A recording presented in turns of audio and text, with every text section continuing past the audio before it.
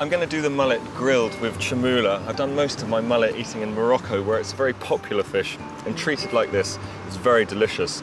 Some cumin seeds, some coriander seeds, and a little hit of red chili. Grind this all up, and just by smelling it, you don't need to put anything else in. I mean, it's scented and it's just amazing. I'm going to get the ginger off to a head start. A couple of cloves of garlic. Chop this up actually as fine as possible. In goes the ginger and garlic. Now I'm going to grate in half a red onion and a really big, generous bunch of coriander.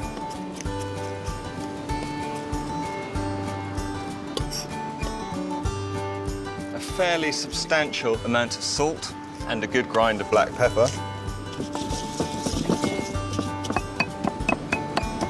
And lastly, I'm going to add a bit of olive oil and the juice of half a lemon.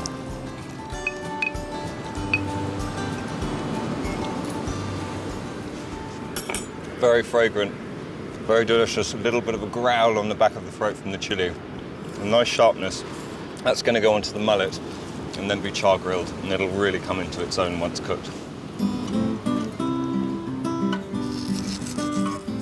Being on the beach, chamula and mullet could well be on holiday.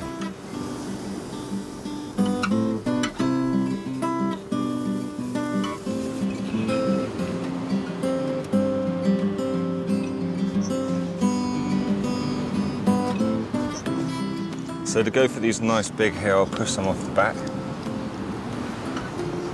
Let me grab a... That's beautiful. That is really firm, a tasty flesh. It's absolutely stunning.